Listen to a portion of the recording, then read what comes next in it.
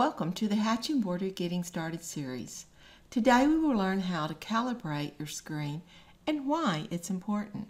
Before you get started using the Hatch Embroidery software, it's important to calibrate your monitor screen. This will give you a one-to-one appearance at the real size. It is also important when you want to print out your worksheet to create a one-to-one template for placement. It's quite easy to do in the Hatch software.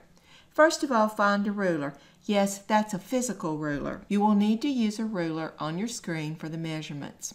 Software settings, screen calibration. A dialog box will open and you will see some measurements here. You want to take your ruler to measure on screen from side to side for the width and top to bottom for the height. You will enter those measurements. Be sure to notice if it's set to millimeters or to inches. Once you have that done, then click OK.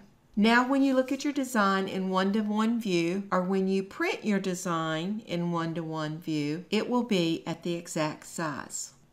Thank you for watching. We hope you found this video helpful. Make sure you check out our other videos in the Hatch Getting Started series.